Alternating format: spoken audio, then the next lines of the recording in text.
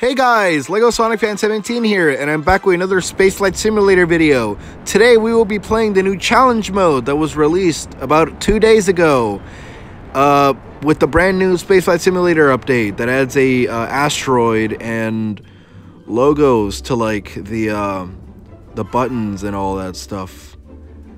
Yeah. Well, now we've jettisoned both the fairing and the first stage, and we're now entering a stable Earth orbit. Not yet, though. We have to deploy the solar panels first to get some power, because we're going to run out of power if we don't do that. Well, there's no electricity in the game, but that doesn't really matter yet. Has anybody noticed that they removed the ion engine from the challenge mode? I mean, I guess that makes sense, because the ion engine didn't really do any, like, heat damage, so... yeah, I guess oh, there's my rendezvous method right there. It's very dizzying, I know. And I overshot the target, which makes it, like, really hilarious. Right there, I had to lower my orbit so I could go faster than the target vehicle. Because, remember, in orbital mechanics, if you're in a higher orbit, you will go slower. And if you're in a lower orbit, you will go faster than your target.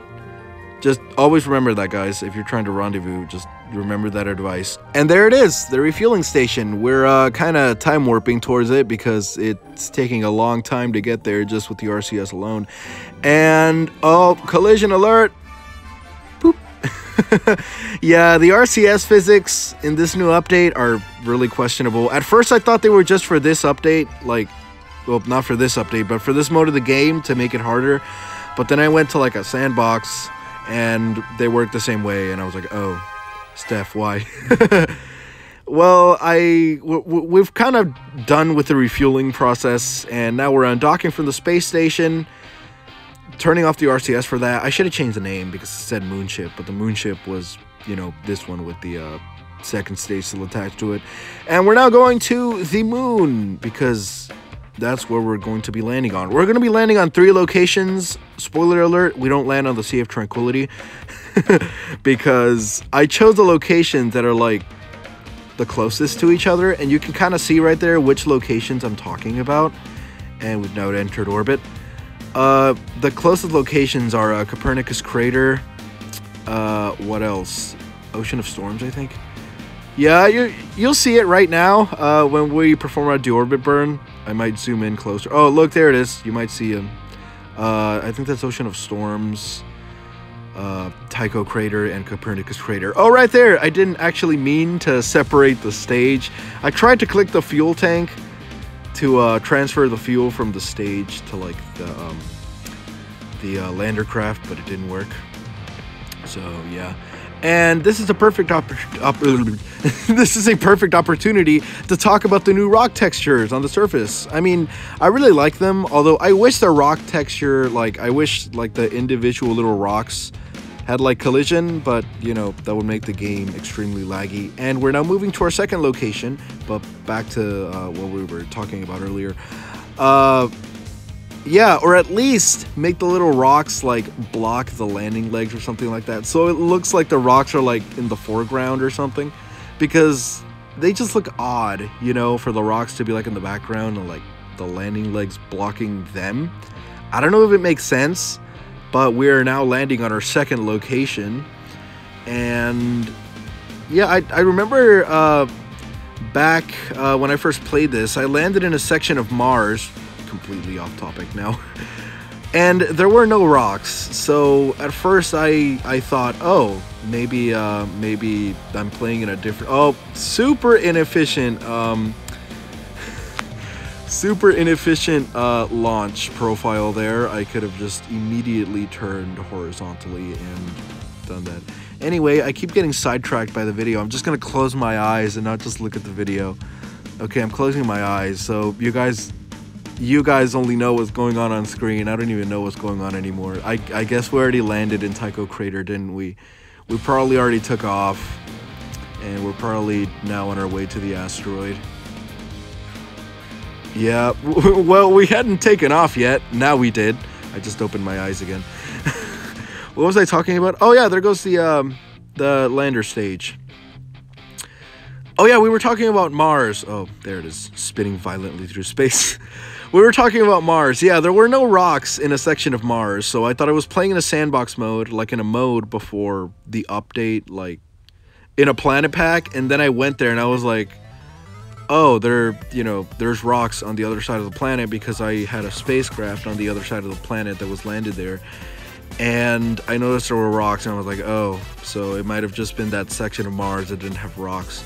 Or maybe I didn't see them because the sky on Mars in Spaceflight Simulator, it's really close to like the color of the ground. Steph, please change that because, it's kind of, also it's kind of unrealistic because, And we're now making our way to the asteroid. Well, we've been doing that and it didn't work. The asteroid wouldn't give me an encounter for some reason.